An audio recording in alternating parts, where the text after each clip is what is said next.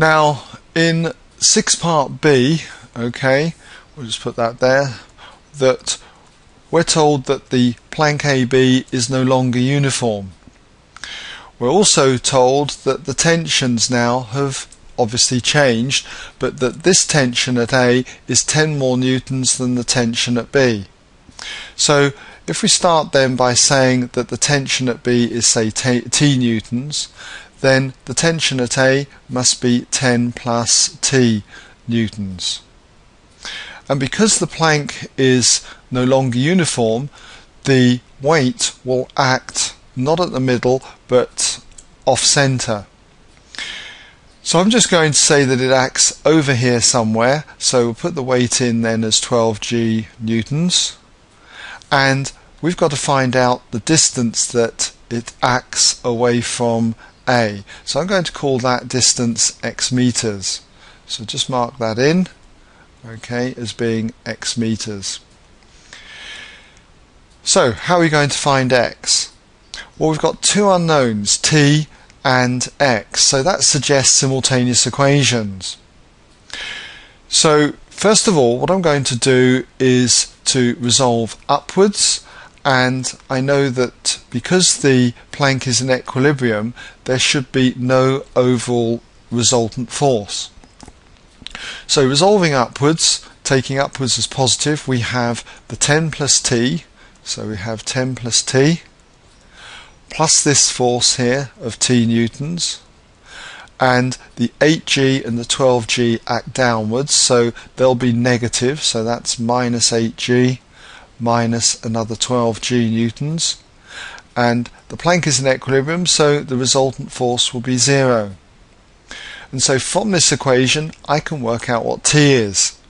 I can see that I've got 2t here, so we've got 2t equals, and I can add 8g and 12g to both sides and subtract 10, so that's going to give me 20g minus 10. And dividing by 2 to both sides means that t is now 10g minus 5. So I've got t as 10g minus 5 newtons. Next, I can now start to head towards finding the distance x by taking moments, and the best place to take moments, although you can take them about any point, really is going to be A, okay, because it eliminates the force here of 10 plus t newtons because it passes through A.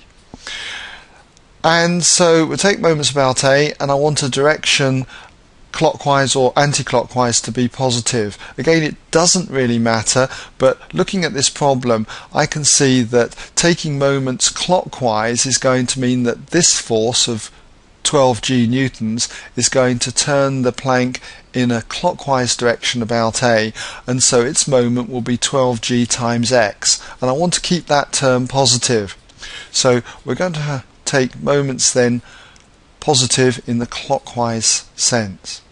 So taking moments then about A, we've got first of all 12g then times x, so pop that in there as 12g x, and then we've got the force of 8g newtons times 0.8, that would be its moment about A, so that's plus 8g times 0.8. Now we've got the force at B, t newtons, and that's going to want to turn the plank anti-clockwise, so that's going to be in the negative sense for this particular part. So we've got t newtons times 2.4, and we know that t is 10g minus 5, so that's going to be minus 10g minus 5 multiplied by the 2.4.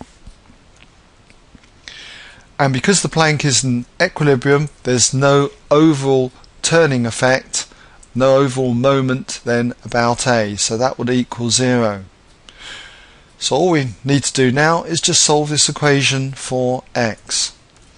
So we have 12gx, okay, so we'll just put therefore 12gx, and if I work that term out on a calculator, we have 62 0.72, and doing 10g minus 5, taking g to be 9.8, 10g minus 5 multiplied by 2.4, doing that on a calculator comes out at minus 223.2, and that equals 0.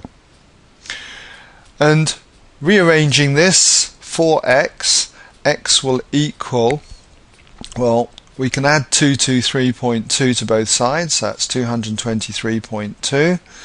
Subtract 62.72 from both sides, so 62.72, and that would leave us with 12gx, but if I divide by 12g, then we're left with the x. Okay? So, doing that on a calculator, let's just roll that up. Okay, I make that 1.364 and so on, and rounding that, say, to 1 decimal place means that x is 1.4 meters to 1 decimal place. So the center of mass then is 1.4 meters to 1 decimal place from A. And that brings us to the end now of question 6.